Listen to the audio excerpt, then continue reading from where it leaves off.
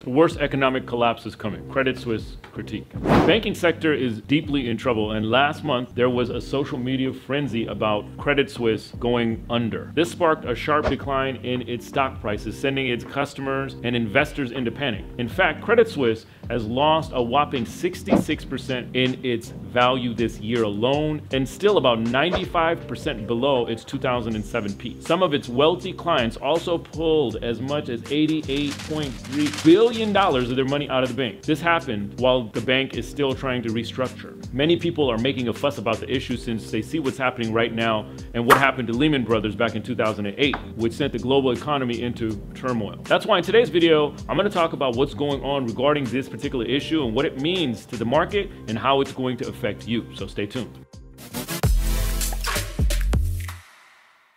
Hi, my name is Munif Ali, and I'm a self-made multimillionaire who started this channel to share my life experiences to teach you how to become more successful. So if you like this type of content, go ahead and hit that like and subscribe button and let that algorithm know that I am here.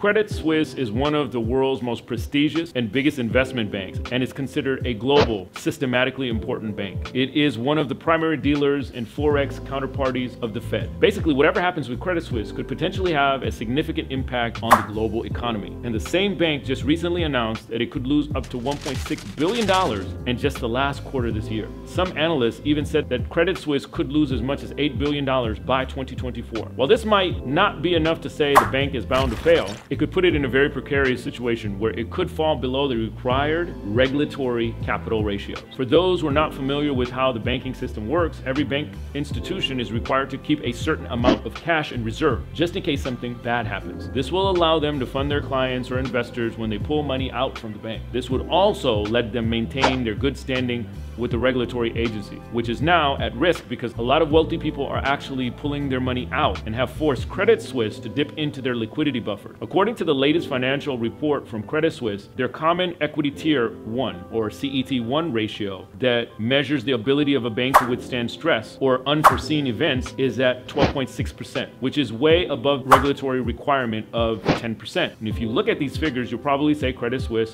is well capitalized and far from collapsing. But considering the various scandals and litigations that the bank is currently facing, on top of the continuous decline of public trust, which is, by the way, very critical for a banking institution, well, we don't know what's going to happen in the next couple of weeks. Right now, Credit Suisse is thinking of ways to raise capital again. They've announced that they will offer more shares at a diluted price that could raise at least $4.2 billion, which doesn't make the stakeholder happy as stock prices are experiencing a massive decline, and now their shares are becoming diluted. So what would this issue mean to you? Earlier in the video, I mentioned that people are comparing what is happening with Credit Suisse with what had happened with Lehman Brothers back in 2008. When Lehman Brothers collapsed, over 25,000 employees lost their job. And with 93% drop in its stock prices, many investors and businesses were greatly affected. It was reported that there were more than 75 bankruptcy proceedings following the bankruptcy of Lehman Brothers alone. Some reports also claimed that the failure of Lehman Brothers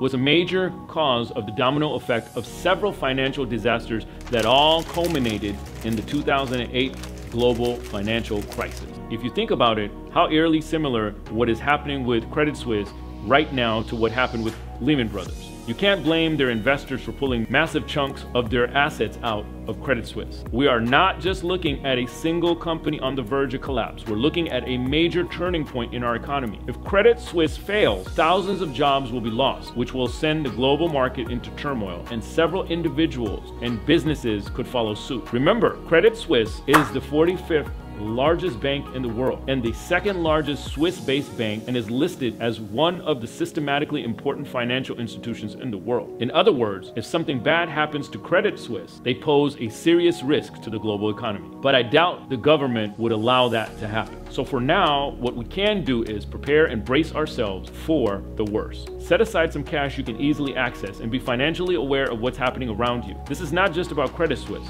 This is about our economy as a whole, all around the globe. So there is no harm in being aware of these things, especially if you're an investor or a business owner. So keep yourself updated. Thank you so much for watching, and I hope that you found this video valuable. And if you do, please go ahead and give this video a big thumbs up and click on the subscribe button for more meaningful content just like this. If you want to know more about financial independence in your 20s, check out this video next, how to become financially independent in your 20s.